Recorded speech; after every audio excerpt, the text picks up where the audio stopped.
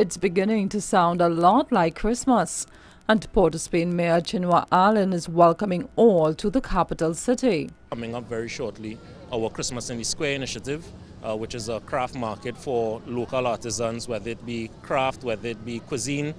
So you'll see that happening in Woodford Square, and that is going to end with a massive Christmas parang celebration.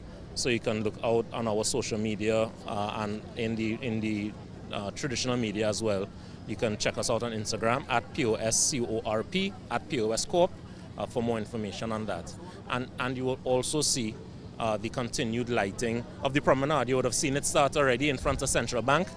For that initiative, we're collaborating with UDCOT. We're very happy to have their support for that. So sometime within the first week and a half of December, you'll see that project completed. Mayor Alleyne says it is the council's hope that these activities will help to bring more people into Port of Spain. And he's seeking to give the assurance that safety and security remain paramount.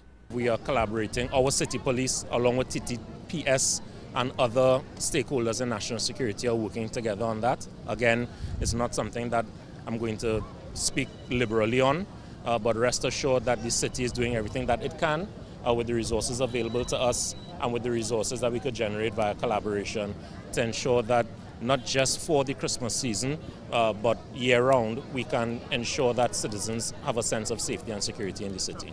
Ease of movement within the capital city is also engaging the council's attention. We have been in constant conversation with the chief traffic engineer in development of a traffic management plan for the city. That plan is in draft and is currently receiving the attention of the technical officers at the ministry.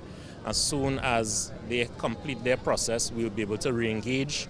We'll take a look at it and go to wider stakeholder collaboration with the implementation of it. So rest assured that the work on that traffic plan is continuing. You can imagine that this is a very busy city. There are about 50,000, 60,000 residents or registered voters in the city, but during the week. The mayor says the corporation is pursuing other ventures, all with the aim of restoring confidence and comfort in Port of Spain. Bring more life into the city, encourage people to come and visit the capital city, know that it's a place that they could recreate, know that it's a place for commerce, know that it's a safe place for families. That is the message that we're sending today with this initiative and all of the other initiatives that we're putting forward. Renessa Cutting, TV6 News.